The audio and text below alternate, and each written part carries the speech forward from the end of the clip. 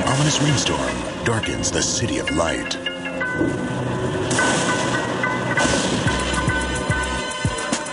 Ilse Glench reporting from Paris for the unveiling of Tommy Hilfiger's first ever haute couture line.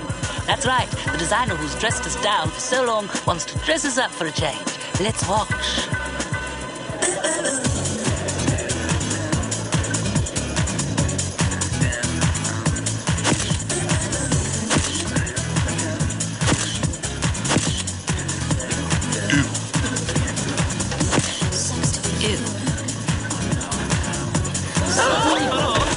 This fashion show is simply mad.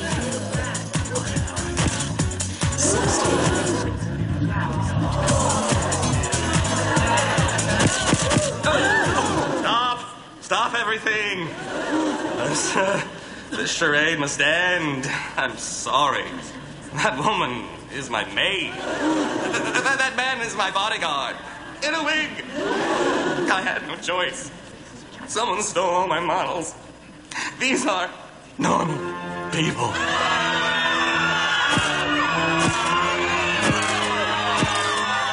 Normal people on the runway. Oh, humanity. Absolutely perfect. He'll figure down. One by one, I will ruin them all. Spy Crew, file number Alpha 7 Betty-1. Codename Ski Cats. At the Maxi Bar, a low-key, high-profile drink stand. Agent number 1 and Agent number 2 sharpen the edge on the high-tech weaponry known as their brands. G7. K12. C4. A2. Damn it. He's like my battleship. Hey, boys. Mac. It's Mac, the agent's straight-shooting cocktail slinger. Is that a .44 caliber laser targeting semi-automatic in your pocket? Or are you just happy to see me? We don't carry guns. The usual? You know the way we like it. I know what I've been told. This new stealth, no more tears, mace alternative sucks. Explain. It's too big to fit into any pocket without looking like complete crap. Observe. Breast. No breast. Okay, but the major suck factor of the thing is that it's a stealth object, Yeah. meaning secret. Yeah. And even Mac could see it bulging in your pants. End result, you wind up looking stupid. Yeah, but what's worse, the fact that you look stupid or the fact that you might actually be stupid? Are you saying I'm stupid? I'm simply posing a question. Agent number 1 receives a call on his digital satellite-linked breath spray phone. Available in cool peppermint and cheeky wintergreen. It's Helena Troy. She's their boss. She's a brick house. She's mighty. What's up, boss? Kidnapping. It's Fashion Week in Paris, and the ultra supermodels are a lot more than just fashionably late. Missing? Every bony-assed one of them. All the models received invites to ski lift, an elite ski resort / deep pamper spa hidden in the Swiss Alps. Who signed the invites? The Contessa, a wannabe clothing designer known to the fashion world only as the Contessa. Now, boys, check under your table for some samples of her work. This could get ugly. My eyes! Looks like it already has. Watch your step, boys. A trip down this runway could be a one-way catwalk straight into hell.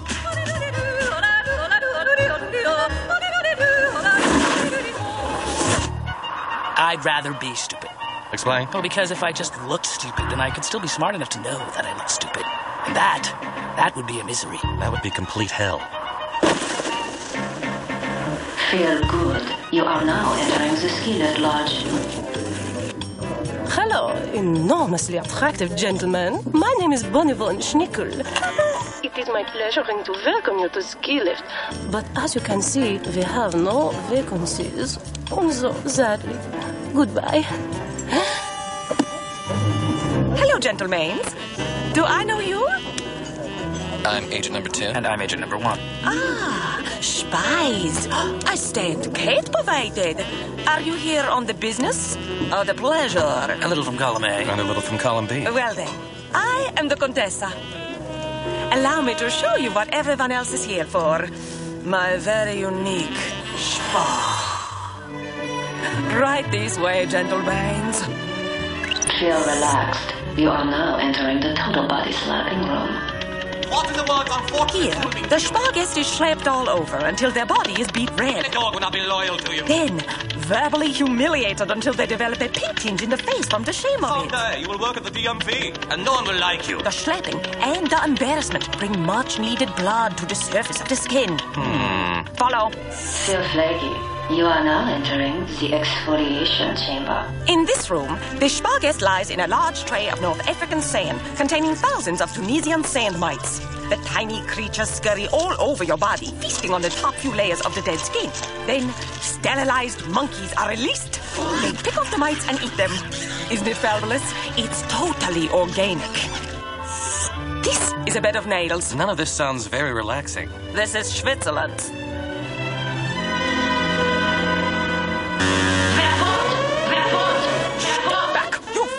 Pretty high security for a fluffed-up vanity clinic. Oh, let me explain. Through that door is the lift portion of Ski Lift. It is the place where the rich and fancy secretly come to have their faces lifted, their booties lifted, and their boobies lifted. They name it. You lift it. You got it. And you, Mr. Spyman number 2, might be interested in Dr. Ken's ego-enhancing, id-reducing, total body and facial makeover. Me? Come on. Why not? No one would have to know. Here at Ski Lift, we are bound and gagged, contractually, of course, to take the secret to our graves. Our mud bath is absolutely unique. The mud is shipped in daily from Mount Vesuvius. Sparman! Alert! Large parts of the following segment are considered classified. Please, it's nothing I haven't seen before. Actually, I take that back. Gentlemen? Oh, I almost forgot to tell you the most unique thing about our mud bath. It's bottomless. Whoops. Sparman! We walked right into this, didn't we? Well, you did. What were you doing? I was following you. You won't be doing that again. We're gonna die. Feel peaceful. You are now entering oblivion. Spy Groove, file number Alpha 7 Betty-1, Part 2. Inconveniently bound beneath Vesuvian mud. The agents enjoy the Contessa's latest spa treatment. Dying. I need the answer to one question before I leave this world. Can make it quick. Do I look stupid? Or you look, Just before the agents fade into the hereafter. This just really are timely. Too long in the mud can sometimes be bad for the skin. I imagine dying is very bad for the skin. Here, I brought you Jumbo Moist towelettes to freshen up for the big party tonight. Will our lives be at stake again? Or is this après-ski thing death-free? Shh, please. The Contessa is sneak previewing her new Contessa wear at the Slopeside Fashion Show. There is no danger. Danger. Meet me on the bunny slope in an hour. Best regards, Bunny von Schnickel. P.S. Tell the Contessa nothing. Too late. I know everything. Dr. Ken, cancel all your appointments. It's bunny hunting season. Exactly 1 hour later, the agents race to the bunny slope on their fully loaded Ducati snowmocycles. Just tell me, am I stupid looking and don't know it? I can take it. Contessa's a maniacal killer. Who cares if she thinks you need plastic surgery? Where's Bunny? Please, I need to know. Am I the Backstreet Boys in robot costumes? Explain. You know, thinking you look cool, dressed like a robot. I'm actually looking stupid? Yeah. No, you're not that. Here comes Bunny. Wait, that's not Bunny. That's Kate Moss. Ooh. Why'd you do that? Because, she's escaping. But why is she escaping? Because she's a supermodel who's been kidnapped. Oh, see. I don't think of her as a supermodel. I think of her as just, Kate. Yeah, plain Kate. Okay. Well, right now, think of her as someone who can tell us what's going on here. Okay. I'll go after the escaping kidnapped supermodel. I'll go find the missing Bunny. Hey! Hey! Wait up! I'm here to save you! Youch. Kate, thank God we found you. The time is wasting. Shut up and help me. You okay? I need the help. Kate, where are the other models? Oh my God, do they have control of your brain? Nah, that's ridiculous. I know. You're mad at me? Look, I was a little tied up in Bolivia. I mean, actually hog-tied and tethered to a Scud missile, but I got your page about going bowling. Bowling? I hate the bowling. Pathetic striking of the little pins with the heavy balls. Ech! Citizen, fall in. Citizen? Talk. Agent number 2 contacts agent number 1 on a sport walkie-talkie personal global positioning communication system and timepiece. The Kate Moss I just talked to spoke with some weird, wacky-ass Eastern European accent and claims to hate bowling. Fake Moss? Definitely. Wow. I guess I'm not as dumb as I look. Whatever. Whatever. Out.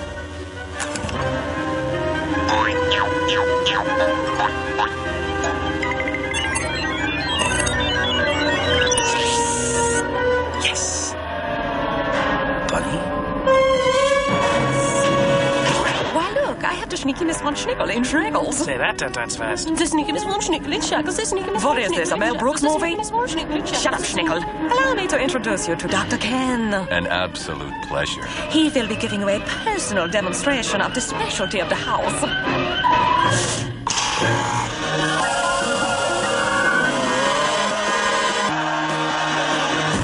Rise and shine, citizen.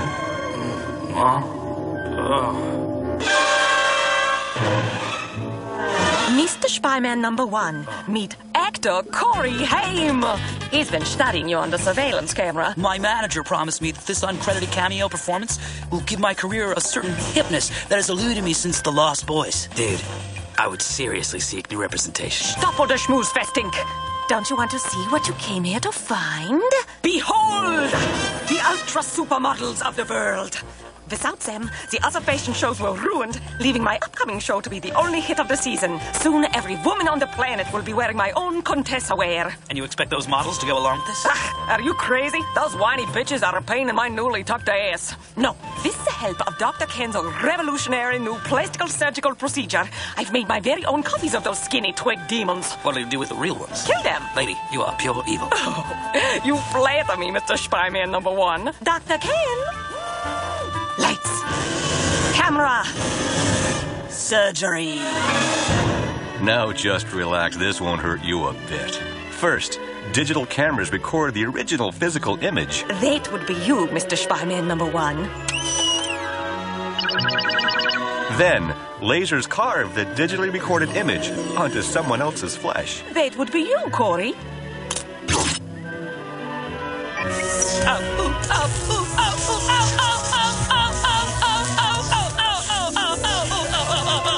Finally, we use a patented quick-healing collagen treatment, instantly restoring the human copy to perfect health.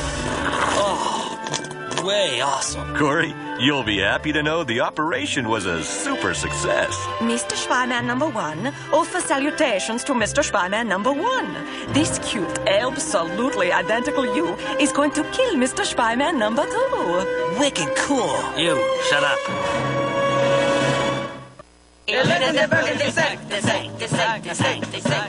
Spy Crew, file number Alpha 7 Betty-1, Part 3. Belly to the snow, Agent number 2 scopes out the strange behavior of the Contessa's counterfeit ultra supermodels. Okay. Age or freak hut. Contact agent number 1. Send. Sorry. Looking for me? My automated seaweed body wrapping device will wrap you tighter and tighter and tighter until you are silky smooth and dead. That's one hardcore beauty treatment. I try, I really do. Good night, ladies and gentlemen. The next time we meet, you'll be one big human sushi roll. Hold the wasabi. Agent number 1, how are we ever going to get out of this? Here's the Glen Slopeside, the very exclusive sneak review of the House of Contessa's new line. With all the fashion house disasters this season, she's the only one to watch. Let's watch. Who are these people? Thirsty? What are you trying to pull? Nothing. You know I hate warm sake. Oh. What's the matter? Nothing. It's totally cool. I wish I could get a look at what's backstage. Try these. I can't see squat with these.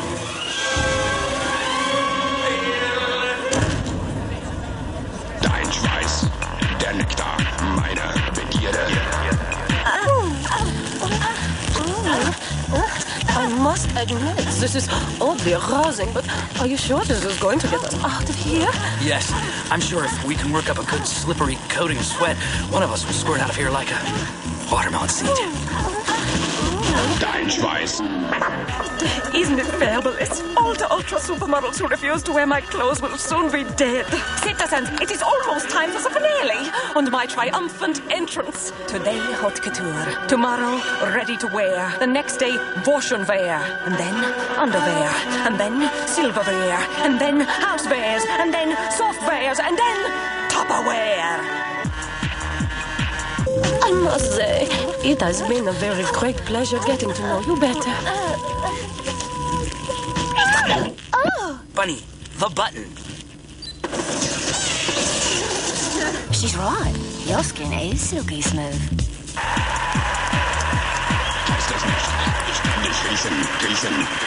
Totally boss. I love her. Totally, boss. Well, there you have it. A mixture of coats, jackets, bloomers, and hats. All with a certain militaristic traveling circus. Je ne sais quoi. The models have chosen their leader, and it looks like the Contessa will dictate what the world will whirl. Not if I have anything to do with it, Elsa. These are the real models. Those models are as fake as the Contessa's Lee press-on nails. Really? I knew you were fake. Dude, was it my acting? Get them, girls. Fake models, attack! The ultra supermodels dive bomb on their doubles like skinny birds of prey.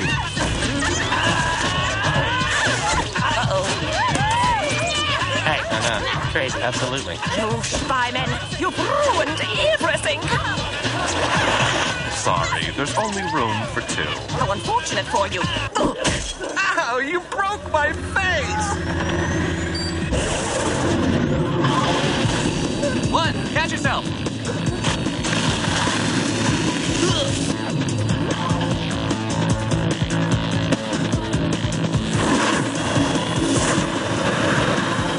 Agent number 2 battles the elements. The Contessa battles time. Yes, I'm being chased by spies and I have to get out of the country. Agent number 1 battles himself. This is weird. You're telling me. As she attempts to lose the double agents, the Contessa loses control of the toboggan.